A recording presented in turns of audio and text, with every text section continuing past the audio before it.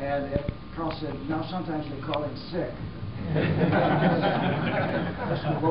That too is input. But he's saying as they get used to the format and become more participatory, they realize that they didn't die from the experience, and he's pulling more and more of the workforce into solving the problem. And I would say at Etratech, that's a big part of what we're doing now. Quantify how much change we have to accomplish, and then parcel it out and get all the diverse brain power and diverse cultures, because at Etratech we have a number of different cultures in our workplace. So it's the leverage of the many, if you like.